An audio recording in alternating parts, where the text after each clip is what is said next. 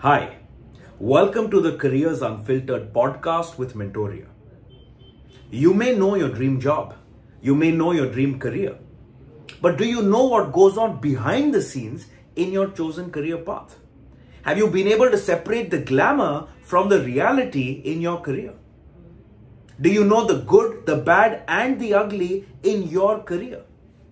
Most people walk into their careers without having any idea in terms of what really happens in that career, how to crack success, how to get the right job, how to grow in the career. Don't be those people. Get the ins and outs of your career path through some of the best subject matter experts and industry professionals that Mentoria will bring to you on the Careers Unfiltered podcast. No, you only fly one kind of aircraft. In my case, I'm flying an Airbus family of aircraft. A family means the basic premise of operating the machine remains the same.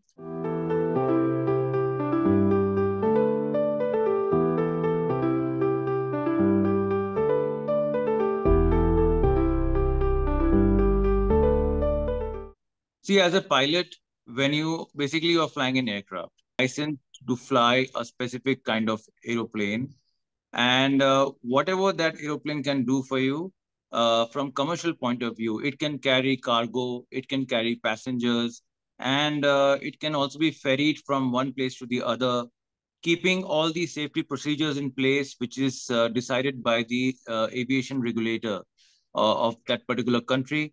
So you are flying the plane, keeping all those things in check.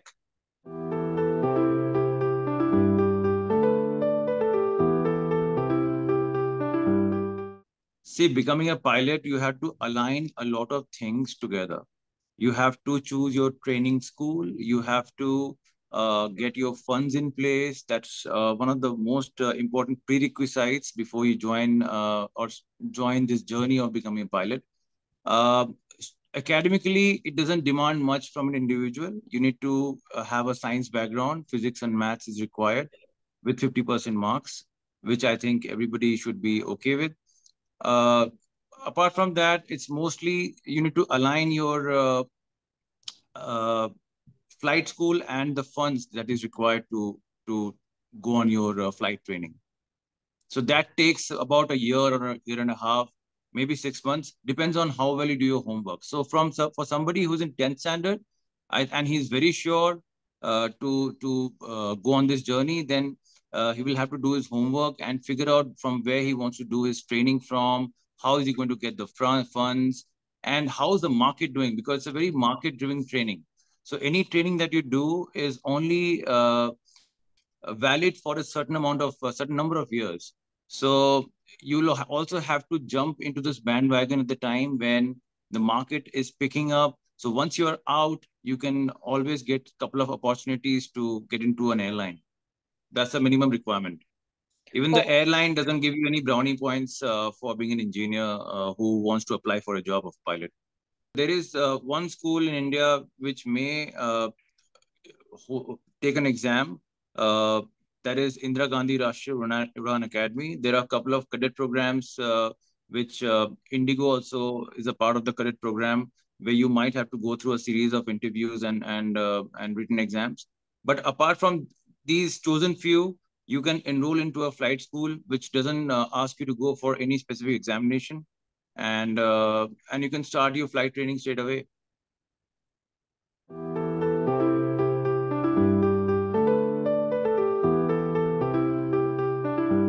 Feel I'm afraid it doesn't have any kind of online learning as such.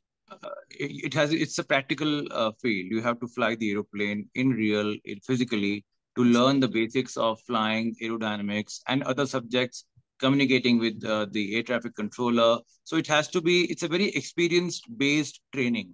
It is not a theoretical training at all.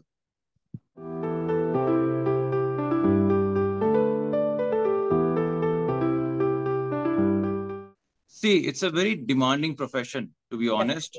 So, the first thing is, for you to be in this profession, it has to come from a place which is within.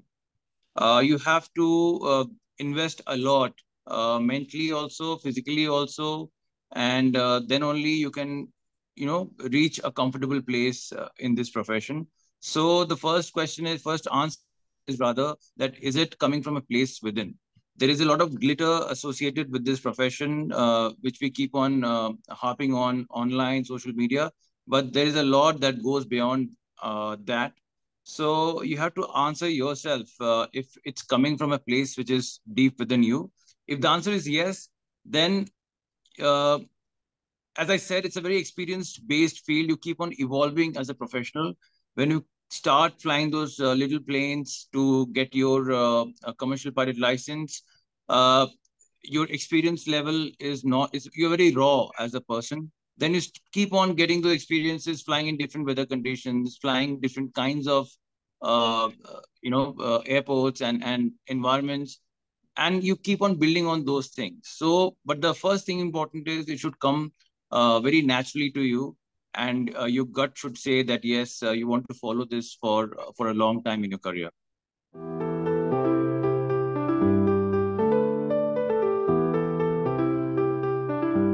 So different governments will have different schemes for different reservations in India for giving them grants for flying training. But for somebody who is just going plain through the normal channel, there are few ways of getting into an airliner cockpit. So number one would be you do your training, fund your own training, which will cost somewhere around 30 to 40 lakhs for your initial training, that is commercial pilot license. And you can do it from India, from US, from New Zealand, depending on different kind of flight schools that you apply for. uh, the idea is to get your flying done in a way that your regulator wants you to do. The specific minimum number of hours required is 200 hours. So once you do those flying, you clear some papers and you get your commercial pilot license. And the other way is to join Air Force, spend some time in Air Force, which is a longer way to getting into a commercial aviation.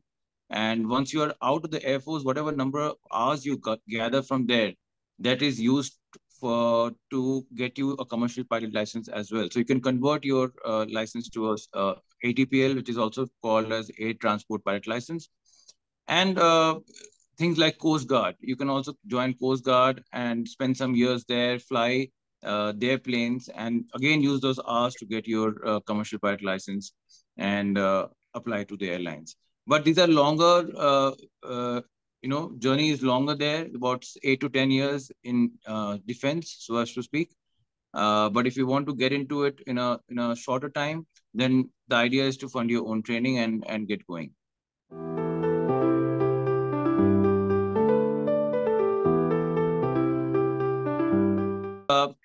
So we fly regulations, to be honest. So because I'm in an airline, the airline is a little more organized. So they give you a roster to fly for the entire month. So I know exactly what I'm doing for the entire month, this entire month of May, So I can basically set my life accordingly. But yes, your day can be as short as 4 to 5 hours of duty time to as long as 12 hours of duty time. So that is the spectrum you're looking at. You can fly 2 sectors to as long as 4 sectors. So yeah, this is quite a bit of spectrum I'm talking about.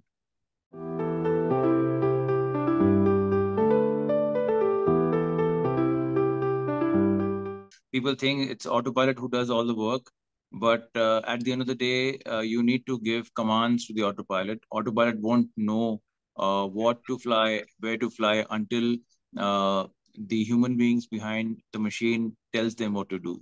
And it goes in all situations where whether you have weather around you, you need to deviate from your normal routing, or be it any emergency procedure that you're handling.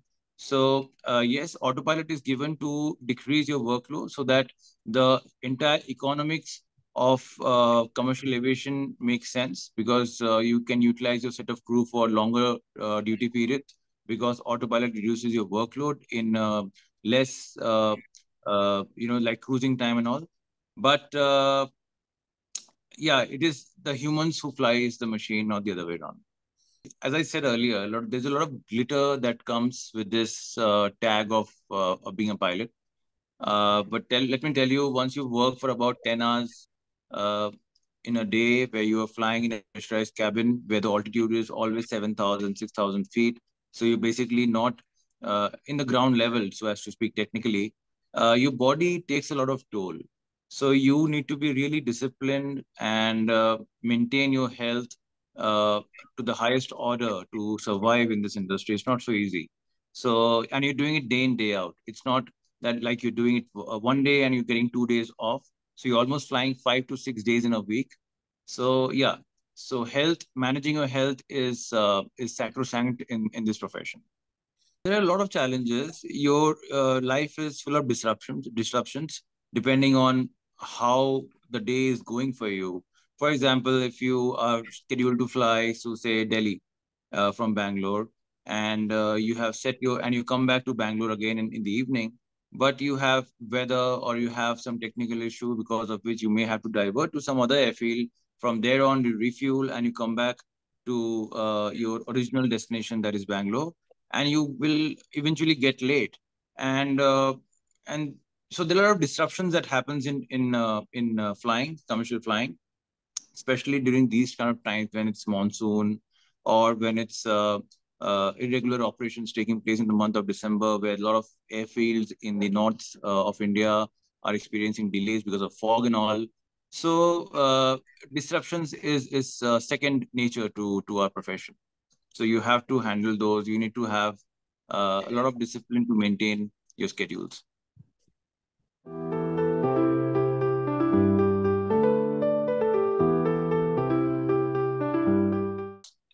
I can give you the number, but it's also a lot of other factors that you need to consider. For example, if you are a 21-year-old commercial pilot with a license under your belt, you can get a job, and you will start your life with about say 1.5 2 lakhs a month. But again, the question is, how many jobs will give you that kind of money when you are 21-year-old? So that's a question that you answer yourself, uh, and plus that too for somebody who is a plus two, who's not done a graduation or a post graduation, and this is the requirement of the profession. It is completely paying on the training that you have done and not on the academics solely, which is a departure from the norm to so as to say.